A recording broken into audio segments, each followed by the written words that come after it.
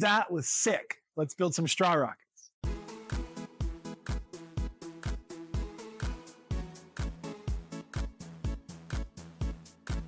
What's up, everybody? That's STEM Guy here. And today we are going to be talking about rockets. And I am going to show you how to build one of these awesome mini straw rockets out of materials that I bet you have laying around your house right now. And I promise you, this thing is going to be able to bring you, your children, or your students hours of fun. Before we dive into today's build, it's really important that we learn a little bit about the history of rockets, how they work, and the different parts they have, because it's all going to be relevant in putting together our hands-on build. Rockets were invented by the Chinese in the 1200s. These early rockets were made from filling bamboo with gunpowder and then some kind of projectile. The gunpowder was lit and the projectile went flying. These early rockets were essentially the first cannons and fireworks. In the 1700s, people started making rockets out of different types of metal. They realized when they landed how much damage they caused. This led to rockets being used as weapons of destruction in many wars to follow. In what was known as the space race, the Soviet Union, which present-day Russia was once part of, launched a rocket to outer space carrying a satellite named Sputnik 1 in 1957. Not to be outdone by their rivals, the US soon followed, launching their own satellite successfully a year later. Rockets have three main components: the fuselage, nose cone, and tail fins. The fuselage is where the fuel is stored and the chemical reactions take place. The nose cone helps make the rocket more aerodynamic and move through the sky smoothly. The tail fins also aid in this.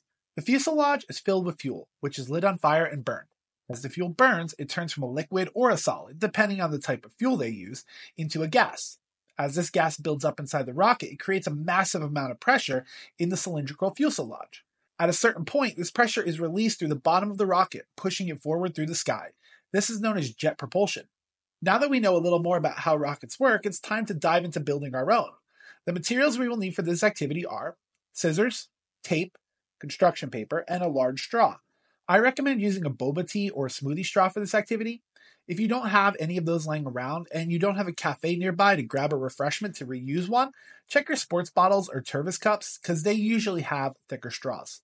We will need 2 pieces of construction paper for this activity. The first piece should be about 6 inches by 3 inches. And if you don't have a ruler handy, just use a dollar bill for reference. The second piece of construction paper can be any scrap piece. Mine's about the size of a Post-it note. All right, let's dive into the build. So the first thing I'm going to do is I'm going to take some tape and pre-pull off a couple pieces. So now that I got some tape, I want to take my larger piece of paper and my straw. And I want to hold my paper long ways alongside my straw. What I'm going to do is I'm going to roll the paper around the straw. To do that, I'm going to take my straw and I'm going to set it down on top of my paper. I'm then going to work my hands underneath the straw to grab the corner or the edge of the paper. I'm then just going to simply roll the paper around the straw. Okay. Just like that. Now that I have this done, one thing I want to do is I want to make sure that it still slides on and off my straw. Because if it doesn't, that means I rolled it a little bit too tight. So I want to make sure that it's able to slide. Take it off and see if you can put your straw back in. If you can't, you rolled it too tight. So go ahead and re-roll it. What we're building right now is our fuselage. So I'm going to grab a piece of that tape that I already pulled off and I'm going to put it on the seam, just to kind of hold it in place. Air is going to be the fuel of our rocket, and we don't want any fuel escaping our fuselage. That wouldn't be good. So when we tape, we want to make sure that the entire seam is covered in tape, that no air can escape anywhere along this seam. We also want to make sure that we are not taping to the straw. So tape there. Perfect. Our next step is going to be to build our nose cone. Now, what I like to do to decide which side is going to be my top is I like to kind of take the straw out and see which side is easier for me to put on. That side was pretty easy. This side's a little bit more of a struggle. Okay, so since this side's a little bit more of a struggle for me, I'm going to go ahead and make that my top. To make your nose cone, really easy. Try to think of a paper airplane. What we're going to do is we're going to smush the top of our cylinder, of our fuselage. We're going to smush it flat. Okay, feel that's flat? Okay, smush it flat. Now we're going to take each corner and fold them down. And we're going to make like a little triangle. And that little triangle is going to make our nose cone. So we're going to take our tape again. Take a little piece. You don't need a big piece. And we're just going to secure this shape in place. Okay. So now what we've done is we've created a fuselage and a nose cone. And more importantly, what we've done is we've only given air one place to escape, which is the bottom of our rocket. okay? That's the only place that the air, which is the fuel of this rocket, can get out. Now, we have our fuselage, we have our nose cone. What are we missing? We're missing our tail fins. To build those, we're going to take our smaller piece of paper, and we're also going to take our scissors. And this piece of paper can be any scrap piece of paper that you have laying around your house. Doesn't matter. What we're going to do is we're going to take one of the corners, and we're just going to fold it in. All right. And that's going to create for us a little triangle. And we're going to take our scissors and we're going to go ahead and cut that triangle out.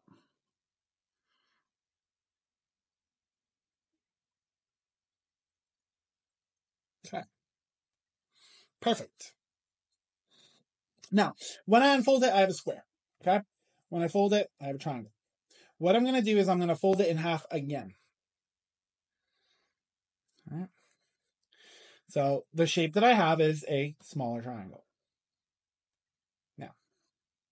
I'm going to unfold it, and you should have one prominent line. Okay, that's going to be that first fold. So that's going to be my prominent line. I'm going to go ahead and I'm going to cut down that line. Okay, so now I have two triangles that have this seam, this fold. Okay, and that's going to create our tail fins. Okay, it's time to attach those fins. So what we're going to do is we're going to take a little piece of tape, and we're going to take our fin, and we're going to fold it in half again, and we're going to put the piece of tape down the seam. All right. Now, you want to make sure that your tape is not too long because you don't want it covering the tip of your triangle here, because it's just going to make your life a little bit harder when it's time to tape down the other side. All right.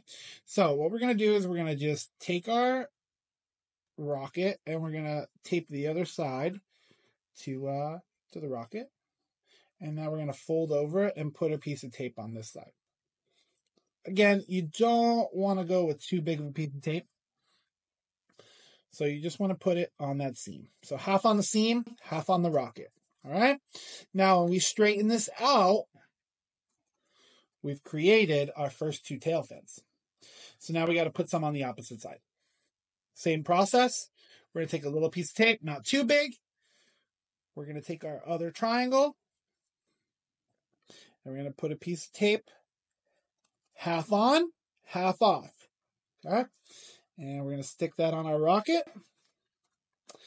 And just like before, we're going to take another little tiny piece of tape. We're going to fold this over and secure the other side. Half on, half off. Now we can just kind of bend it and shape it into place. And what we've done is we've created a rocket with 4 tail fins. Now, when it's time to test our rocket, there's a couple things to remember. Number one, when you are ready to launch it, don't hold on to the rocket, because when you blow, you're going to be holding it onto the straw and it's not going to launch off. Number two, if it's not coming off our straw, slide it up a little bit, and try it again. So there you have it. I hope you enjoyed the build and have fun playing with your rocket. Remember though, don't aim it at anybody's face. We don't want anybody getting hurt. If you enjoyed this video, please make sure to like and subscribe. I would really appreciate it as I continue to grow my channel. See you next time.